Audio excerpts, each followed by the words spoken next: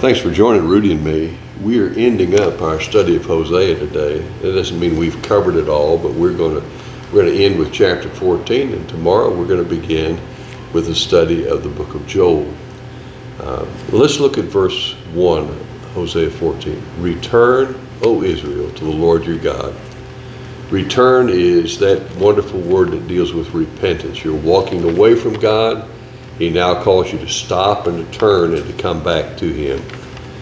Take words with you and return to Him. Say to Him, take away all our guilt. There's your guilt offering that we talked about yesterday, Rudy. Take away our guilt. Accept that which is good, and we will offer the fruit of our lips. Assyria, our alliance with this foreign country, will not save us. We'll not ride on horses. We'll not trust our powerful army. We will say no more our God to the work of our hands. The orphan finds mercy. It's interesting that they have social justice bound up in their repentance, Rudy. So why don't you comment on that for us, please? Well, it's the same comment that I have always about our thoughts. And if you really think that you're a good person, can you really say that you don't have any bad thoughts? Yeah. I don't think that you can. Right. And I think, as we think about the guilt offering and Jesus' death being taken as a guilt offering for our iniquities, we have to realize that even though we may not find our thought process to be all that important, right, I think we have to understand how important God makes it. Yeah. And you normally don't do things that you don't think about. I don't think you can do anything without thinking about it, but it's possible that maybe you could. Right. But 99.9% of the time you think about it, mm-hmm. you ruminate about it, and then you do it because you're not. And the times that we don't wait on the Lord for that, basically, are problems. Oh, yeah. But I've never had more than probably 15 minutes go by that I didn't have a bad thought. And I hate that. Yeah. I hate that about myself. Yet, so okay, in my hating of this, I've cried to the Lord about it. Why does it have to be this way? And you come to realize that sometimes you're a vessel. Yeah. Well, all the times you're a vessel. Mm-hmm. But sometimes the evil one is dropping thoughts into your mind. Yeah. Yeah. And that's why God wants you to be thinking about your thought universe. Yeah.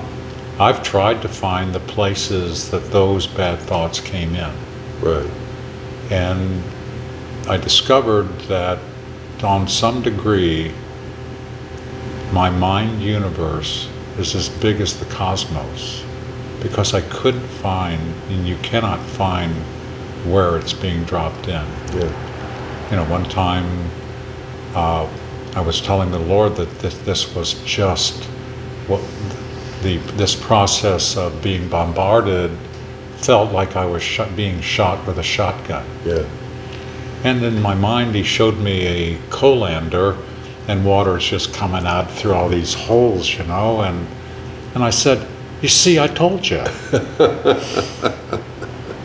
Yeah. Wow. But His answer back to me was, "Look at how the colander stays full.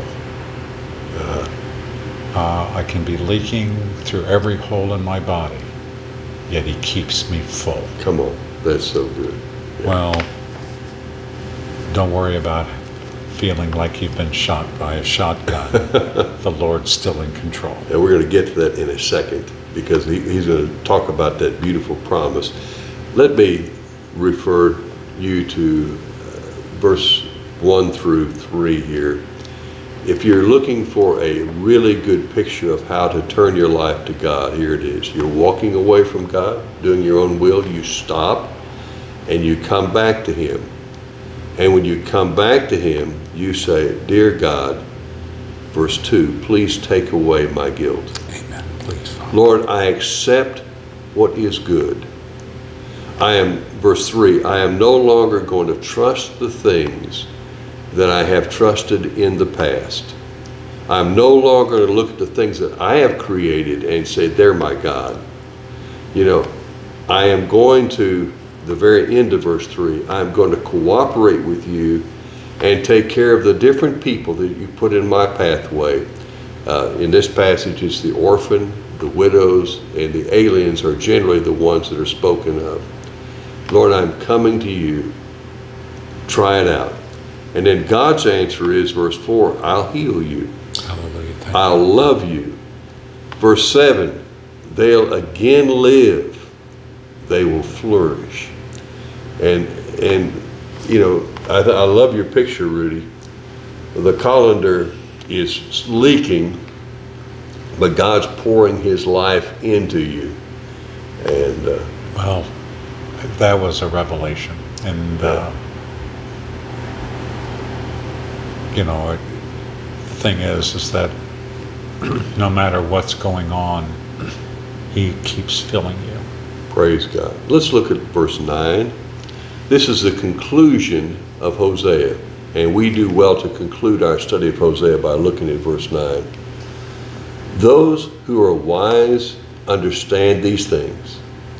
Those who are discerning know them. He's referring to the book, what he's been saying.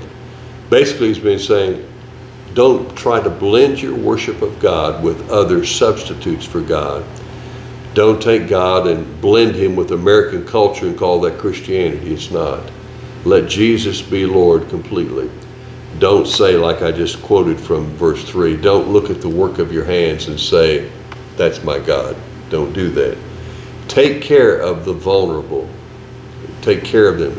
And the list could go on.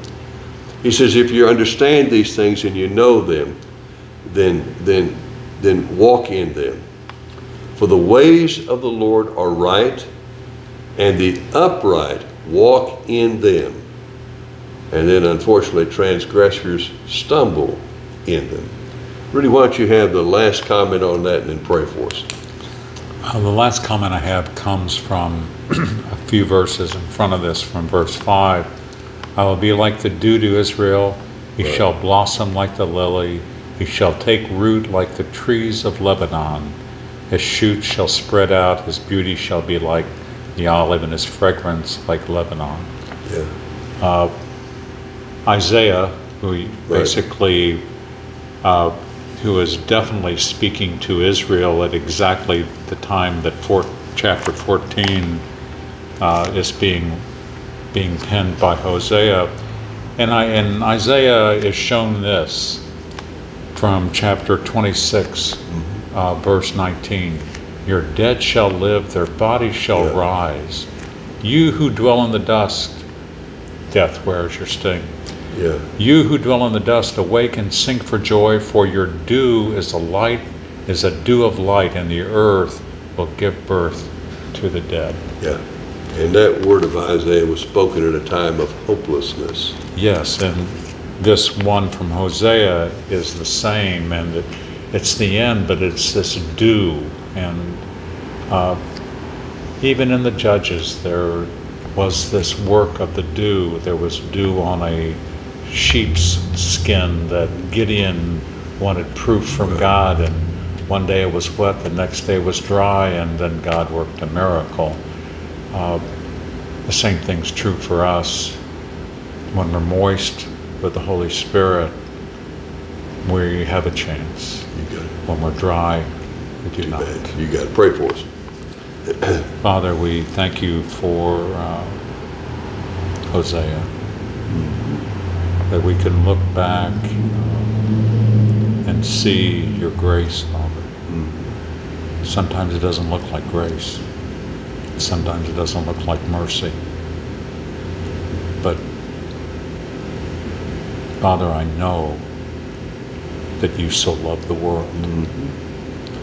And if that's true, that everything is mercy and grace. Right.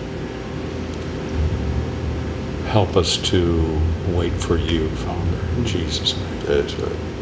Amen. Rudy, thank you. Thank you all for joining us in the study of Hosea. And we're going to start with Joel tomorrow. God bless you. You have a wonderful day. We'll see you tomorrow.